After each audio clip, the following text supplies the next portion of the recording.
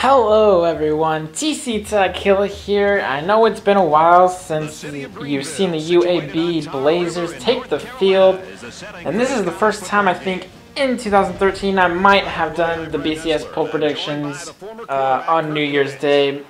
Actually, I don't think so because the Rose Bowl was on that day, so I needed to get it out. Anyway, as you see, we are against the ECU Pirates in their home stadium.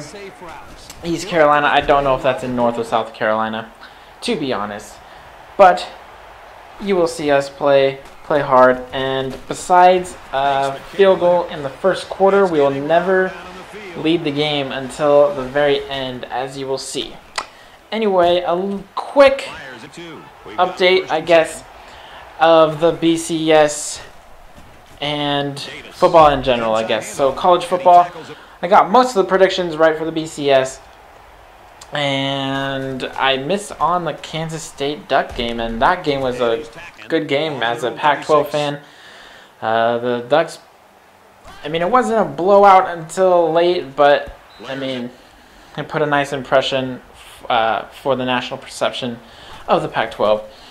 However, we did only go 4-4 in the bowl season, so that was a little bit disappointing, as we were expected to be about 6-2 or 7-1. But the two BCS bowl wins is nice, and Stanford and Oregon look to be well prepped for a national championship game run next year, hopefully dethroning the SEC finally. And I watched about the first quarter of the Alabama-Notre Dame game, and it was either 14-0 or 21-0, and it was just a blowout, so I decided to turn it. I didn't even want to watch. And so yeah, I think the final score was what, 42-14, something like that. So I mean, really disappointing showing for anyone outside the SEC country. And then my Seahawks lose in heartbreak fashion to the Falcons in divisional round playoffs. They take huge hit in the first half. It was 20-0 in favor of the Falcons and 27-7 at the start of the fourth quarter. But the Hawks had some heart and came back and actually was in the lead 28-27 with just over 30 seconds to go. And they allowed Matt Ryan and Tony Gonzalez, Julio Jones, and Roddy White to take it down the field, get in field goal range, blow a timeout call. I don't know what really happened. And let Matt Bryant kick that 49-yard field goal to win the game with a few seconds left.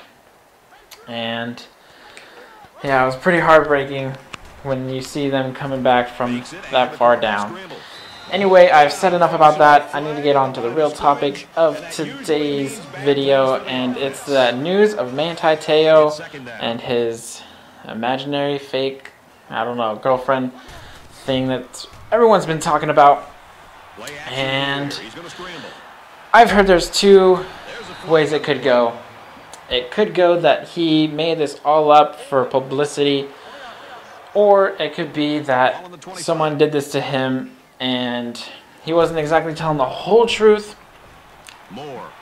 but he was the main victim. And like most people have said, I hope it's that one. I know it's hard to be in that position. I don't wish it on anyone, but I would rather have him see him be the victim of this thing, whatever happened, instead of him being the mastermind of it, just to get publicity and all that stuff.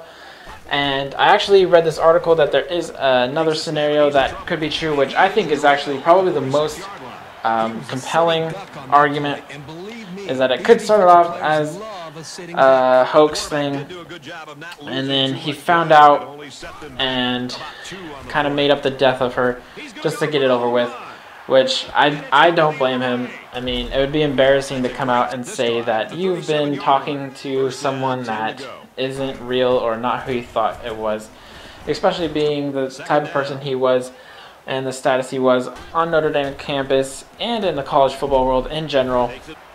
And especially with me kind of relating to him about being in an online relationship pretty much across the country. I mean, mine was from coast to coast. His is from South Bend to California. But still, I mean, what's another 800 miles? So, I don't know if you guys seen that MTV show Catfish. I know I have because of my relationship with my girlfriend. We watch it each week, and it's just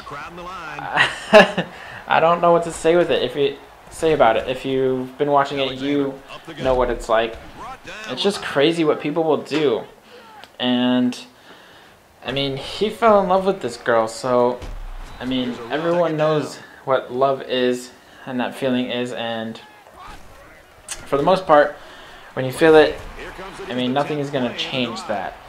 So it would really suck to find out that this person you've been loving is not who they say they were, or not even, I don't know, not, I don't even know how to explain it, not there. They're never going to be there. That was fake love, and it's heartbreak. It's just like breaking up with someone, pretty much. I would imagine, at least. I haven't been through it since my girlfriend was actually real. We talked on the phone a lot and Skyped as well. So, I mean, I wasn't nervous at all when I went to first meet her the first time.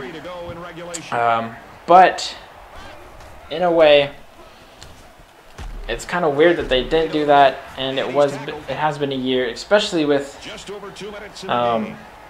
obviously he goes to Notre Dame, so his family's probably put good morals in his head, stuff like that. If that makes sense, I don't even know. I'm probably just rambling on. Anyway, for his sake, I hope he was the victim, not the perpetrator. I don't know if you would call him that. But yeah, that's what I have to say about it. If you have anything to say about it, or catfish, or anything, catfishing, whatever, leave a comment down there, and we can talk about it a little bit.